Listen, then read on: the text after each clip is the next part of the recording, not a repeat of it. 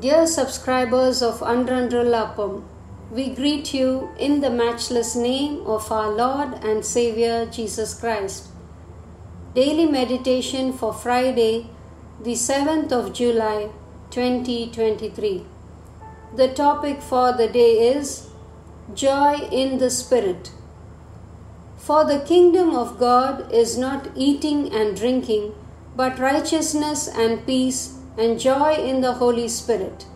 Romans chapter 14, verse 17. At redemption, we are filled with joy, and with the anointing of the Holy Spirit, we receive greater joy in our heart. What a great privilege and joy it is to have the God of heavens dwelling in our hearts. We march forward in joy when God Himself continues to dwell in our midst, communicate with us, and to guide us. Secondly, the love of God is poured into our hearts by the Holy Spirit. Romans chapter 5, verse 5. And that great intimacy with God helps us to taste the love of Calvary. Is not His love better than wine? Song of Solomon, chapter 1, verse 2. One other reason of receiving joy through the Holy Spirit is because of the fruit of the Spirit that brings an inner change in us. When the Holy Spirit flows within us, we develop the fruit of the Spirit in us, and it is such a wonderful fruit.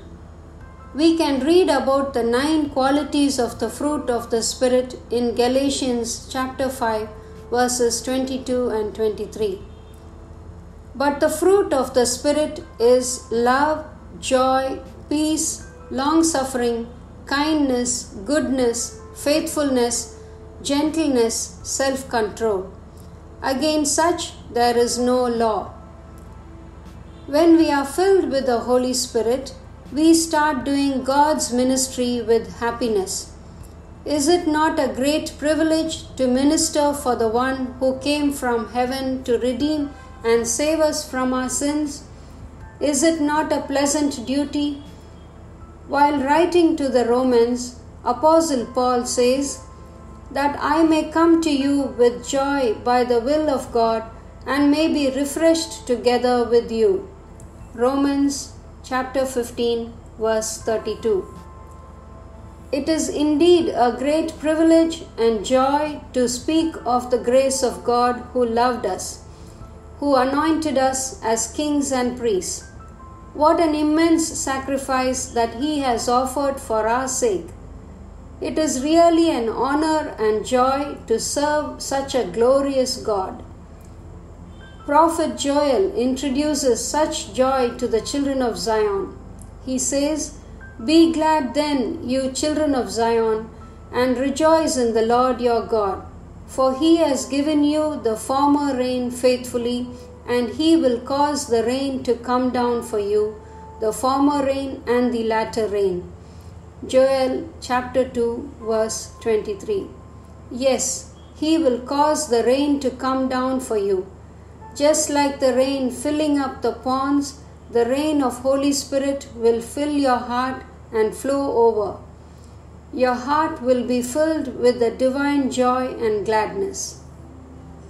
The disciples were filled with joy and with the Holy Spirit. Acts chapter 13, verse 52. Children of God, to the extent you are filled with the Holy Spirit, you will have joy and gladness of heart in the same measure. Verse for further meditation. There is a river whose streams shall make glad the city of God, the holy place of the tabernacle of the Most High. Psalm 46, verse 4. Bible reading for the day. In the morning, Job chapters 34 and 35. In the evening, Acts chapter 15, verses 1 to 21.